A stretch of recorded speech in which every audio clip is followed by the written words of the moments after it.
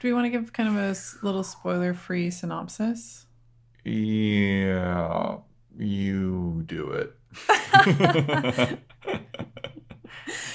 I have a friend who talks about one thing that he thinks, makes a really good movie is the same thing that makes a very good short story. And he thinks that what makes a very good short story is if you're able to sum it up in a sentence or two, and you'll say, the one where. And I feel like this movie is very, very easy to sum up in a very short number of words, or you can, elaborate a lot. Well, I'm waiting. So is the rest of the listening audience. Right. So, Shoko is a new student at a school. It's an elementary school.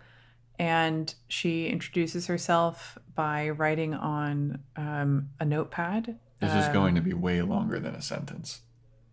I can already tell. This is the way that you're starting this off, it's going to be way longer than a sentence. So she introduces herself on a notepad to say that she's deaf.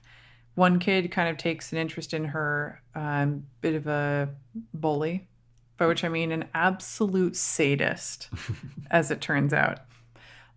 So this kid bullies her terribly until she ends up transferring schools. Mm-hmm.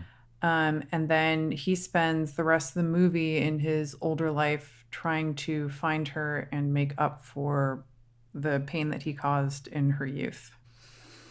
It's about 4 or 5 sentences, Kat. You failed. I can't believe you're bullying me right now. That's so meta. But it was a good summation of the movie. A very good summation. That's a good paragraph of summation. But yeah, that's... The next thing that happens in the movie is that Joe goes and fucks himself.